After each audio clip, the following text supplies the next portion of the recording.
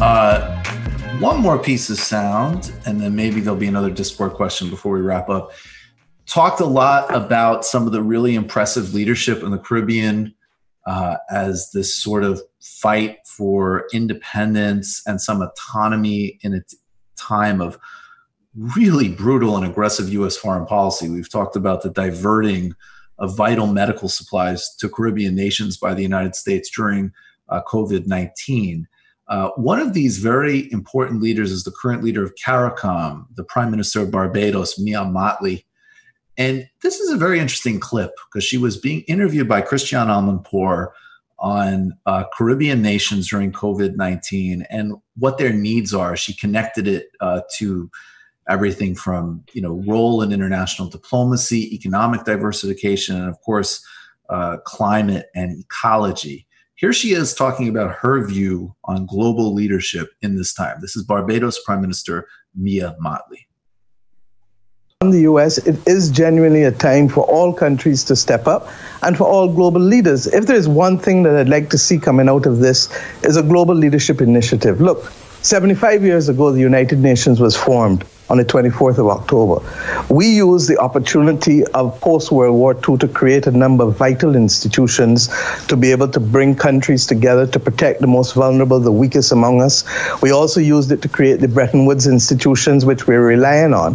But we need to repurpose these organizations, and in having a global leadership initiative, make sure that we are really reacting to what is real. We are told that we can access concessional funding or grant funding only if we have historic per capita incomes that are below certain levels. Well, Christiane, that is like telling me that I should use my blood pressure reading from 2 years ago to determine whether I'm vulnerable tonight to a stroke. It's absolutely futile. And we've been carrying on this thesis and argument for over 30 years. We also had problems when the WTO was formed. We recognized, for example, that much of our domestic production would shut down and it would make us more open.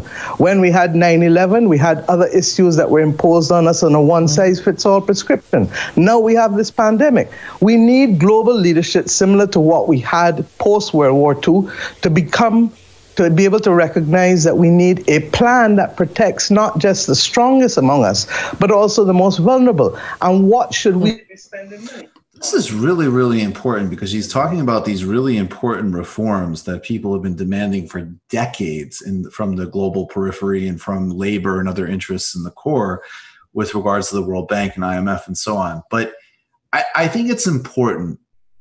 And I think it's very in keeping actually with some of the Harvey K conversations that the fight to redefine what was right about those times and fight on those terms is actually very important. It was the same reason that a couple of weeks ago when I was talking about the Prime Minister of the Grenadines and I was playing him talking about the importance of international law in his resistance to U.S. aggression against Venezuela.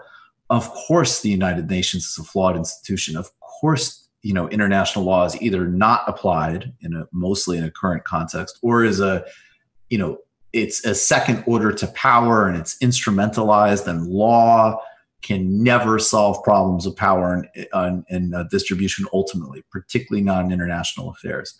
However, these discourses and these frameworks are the only global mediating institutions right now that provide even a pretend neutrality for voices like a prime minister from Barbados. Yeah. So I think it's very savvy of her to talk about the reforms needed in these institutions and what could be right in the future. And, it's striking that, some of the leadership coming from some of the smallest places on earth is so much more current and appropriate than, anything we're seeing in the core. I mean, we have these disasters in the United States, in Israel, Philippines, Brazil, Russia, India, China, various ways. There's a lot of really disastrous leadership.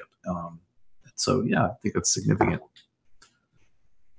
Yeah, I think that that's 100% right. And I think putting the focus back on the grander tradition of like international community is something that's important, because so much of our recent experience with international community has been devastating for most countries around the world. Absolutely.